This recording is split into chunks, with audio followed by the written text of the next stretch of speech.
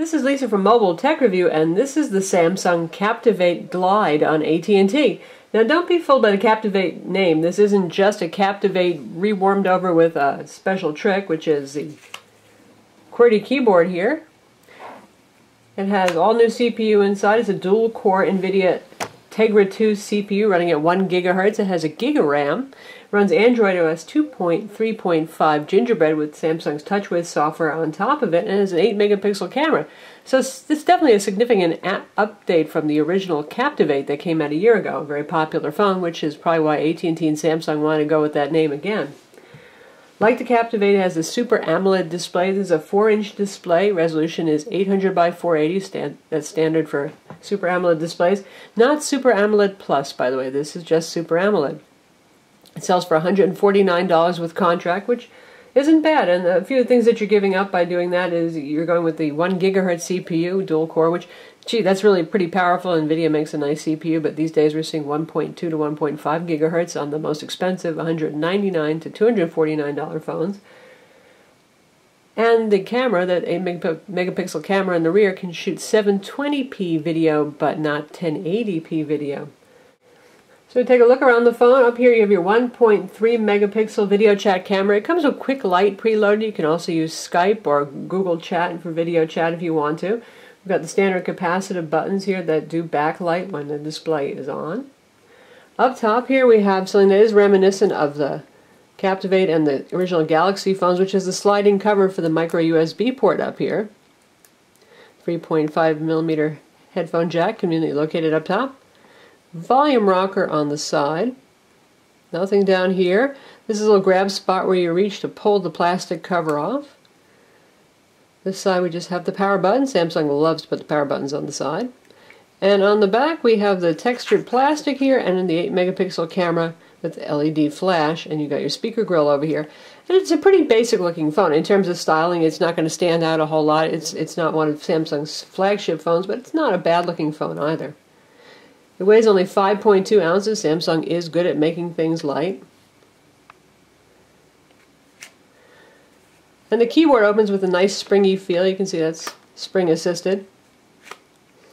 And it's a big roomy keyboard, which is pretty nice. The one thing about it is, I turn it like this, you can see pretty much no key height. In order to keep it thin and to keep the slider as small as possible, you have very little travel here. It's not a bad keyboard, though. It's not horrible. For those of you who really hate using on-screen keyboards, especially on, by today's standards, a smaller 4-inch display, this keyboard is certainly easier to use than typing on screen. And you've got shortcuts here like www and .com. You've got Android buttons right here. It's your Alt that activates everything that's masked in blue. Oversized spacebar, that's nice. We've got an embedded D-pad right here with the OK key. So not bad at all for those of you who like to text or just hate on-screen keyboards. If you take a look inside the phone, yank off the plastic back, which isn't as thin as the Galaxy S2 covers actually. So when you take a look at the back here, you can see this interesting little plate here. To me, I'm guessing that might be NFC, but neither Samsung nor AT&T are saying anything about that. Take a look inside. Here's your micro SD card slot. There's no card included. Phone has 8 gigs of internal storage. Not all of that's available for your use, but that's a good start, and you can use high capacity cards with this. SIM card slot, and here's your 1650 milliamp battery. That's a pretty good capacity battery for an HSPA plus 21 megabit per second 4G phone. So when you take a look at your desktop here, you've got the standard stuff you expect from Android and TouchWiz, multiple home screens here. We've got the shortcut to managing wireless radios. You can also pull from the top here and get to those things. Very convenient. And you'll see any notifications you have there. There's Samsung's Task Manager. It tells you how many apps are running. Weather widget, stuff like that, all comes standard with it. And in terms of applications, you see that it scrolls around pretty quickly. And it's an infinite scroll. It keeps looping around, and everything is in alphabetical order. There's no more separation of downloaded apps from the built-in applications, which I actually prefer. In terms of software bundle here, we've got All Share DLNA, that's Samsung's DLNA, and it also does a HDMI out to an HD TV using an optional MHL adapter. It's about a $20 adapter that's usually available at carrier stores. You plug it into the micro USB port, plug your full-size HDMI cable and the phone's charger into that adapter, and it can output and mirror to the TV, monitor, projector, what have you. We've got Kindle pre-installed, a demo of Asphalt 6, and the usual AT&T software like Yellow Pages Mobile, their barcode scanner, Family Map, AT&T Navigator, so on. Facebook is pre-installed. Flash Player is not, but you can download that for free from the market. We've got AT&T Live TV. It's powered by Mobi TVs, $10 a month or $4 for a day pass, and you can watch streaming TV shows on that. And we've got the usual Samsung goodies like their mini diary, their memo application, their social networking social hub, which is pretty nice. There's a voice recorder built in too. And the usual Google standard apps like YouTube Player, Gmail, Gtalk, Maps, Navigation. We've also got Quick Office on board. This is the full version. Works with Word, Excel, PowerPoint, and PDFs for viewing in PDFs. And so you can see you can create a new document if you want. And it's the usual interface for that. You can type along with the keyboard. So we've got the hardware keyboard, which is nice for typing. And then if you hit the menu button, you can see various formatting options here. Insert graphics, change your fonts, that kind of stuff. And you've also got your standard Android keyboard for touch input if you want, and there's also swipe. You can see here. Got the Samsung keypad, swipe, and the Android keyboard.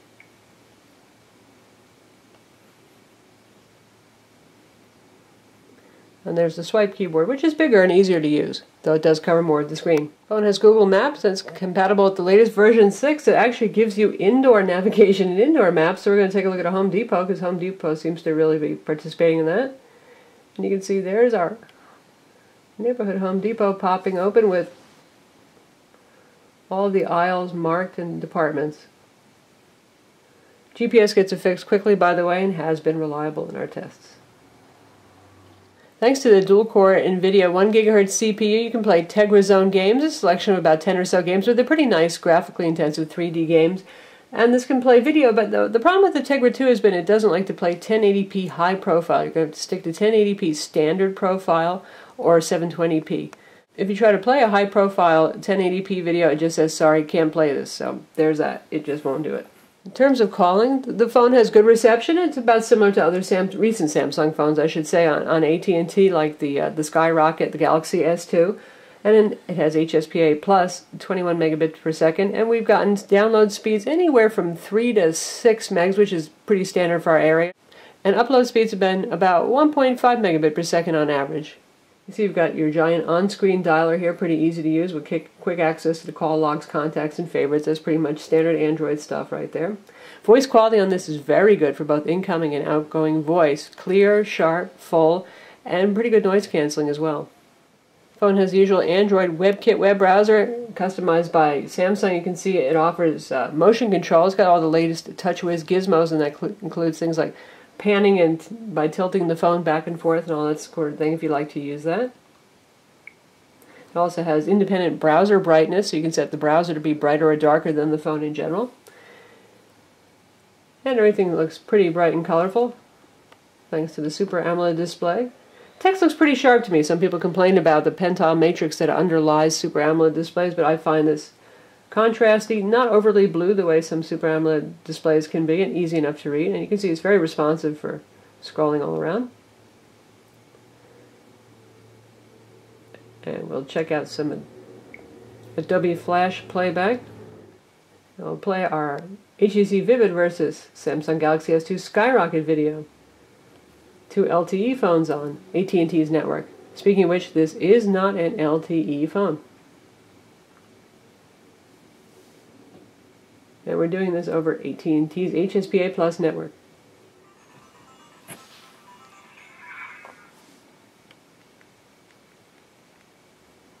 This is Lisa from Mobile Tech Review, and today we're going to compare. The speaker's pretty loud too. You can see where the volume is about 3/4 of the way up. It's loud. We've got the And here we popped it out to full screen mode, 480p, still streaming over AT&T's network. So it plays very well. The controls are a little bit fussy, and that makes the Tegra 2 seem a little bit, well, last year, and it is actually a little bit last year. The latest Qualcomm Snapdragon 1.2, 1.5 gigahertz CPUs, the latest TIO maps, and Samsung's Exynos CPU are all a little bit more responsive when it comes to actually controlling flash playback. So for $149, if you're looking for an Android QWERTY phone, it's actually a pretty nice phone, and it's not at all a budget model. You've got a pretty fast CPU in here. You've got a really nice, colorful display, decent build quality, large keyboard, and it's certainly more high-end than the Samsung Double Time, which is a very budget Android QWERTY phone. You can see the difference in the display quality and resolution here. And so you got here is another one of those, well, kind of unusual QWERTY designs that AT&T seems to love. And this guy opens up and then it switches to the internal display. Kind of reminds me of a feature phone from several years ago. But much duller display, more plasticky kind of design.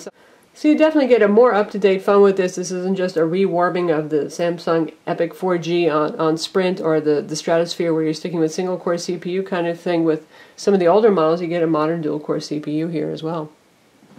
I'm Lisa from Mobile Tech Review. Visit our website to read the full review of the Samsung Captivate Glide Android QWERTY phone. And don't forget to subscribe to our YouTube channel.